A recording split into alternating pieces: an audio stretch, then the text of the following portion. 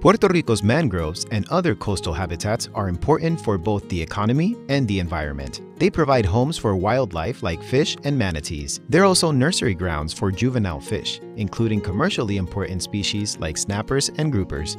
The mangrove ecosystem is the first barrier we have on land. These are very important ecosystems, not only for the biodiversity of the island, but also for the safety of everyone who lives here. Almost 7 years to the date of Hurricane Maria, we are still seeing the aftermath.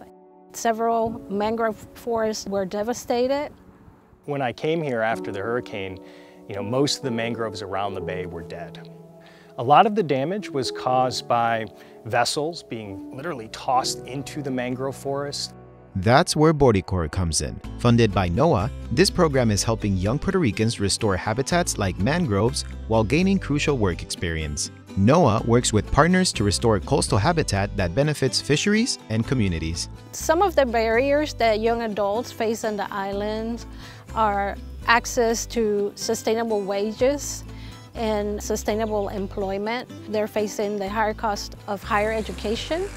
And last but not least, the minimum experience required to get into an entry-level job. Once I graduated, one of the challenges that I faced was a lot of closed doors. I found that to find a paying job on the island, you needed either 2 years of experience or a master's degree. We are addressing these issues by providing a stipend that is above the minimum wage. They receive an education award at the completion of their term. And also we offer them experiences that will enhance their resume and bridge the gap into future employment. And it's hard work. They're opening water channels to restore the hydrology of the forest and replanting the mangroves in Hobo's Bay, and they're doing it by hand. Opening up those water channels by hand and heavy machinery and a lot of volunteers and a lot of sweat from our crew.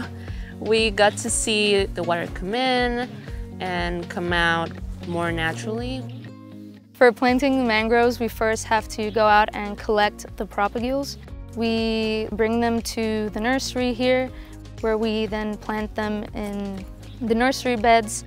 And after they grow a couple months, we then transfer them to the actual sites where they need to be planted.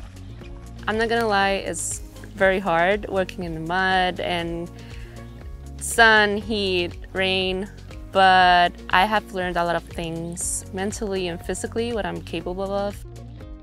At almost 700 acres, this is the largest mangrove restoration project ever in the United States. They are using a unique approach that's designed to speed up the process of the mangrove regeneration. So it's a lot of hard manual labor, but it's also showing great results. We've been very impressed by BoriCorps' work. Their enthusiasm, their thoughtfulness, and just this hard-working kind of mentality.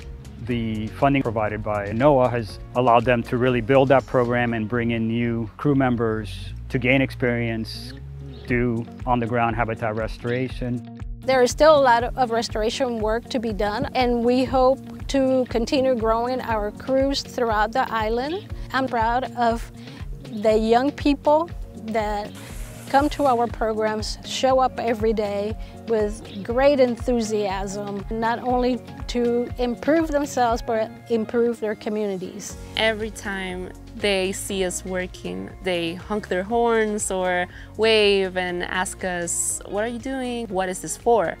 And I am very proud that we as young people could help them understand what's happening to their community and make them care about the ecosystem. Being in BoriCorps has granted me a lot of not only field experience, but I've also learned from a lot of people. I'm very proud of the team that we have. It's very hard work, so it's very gratifying.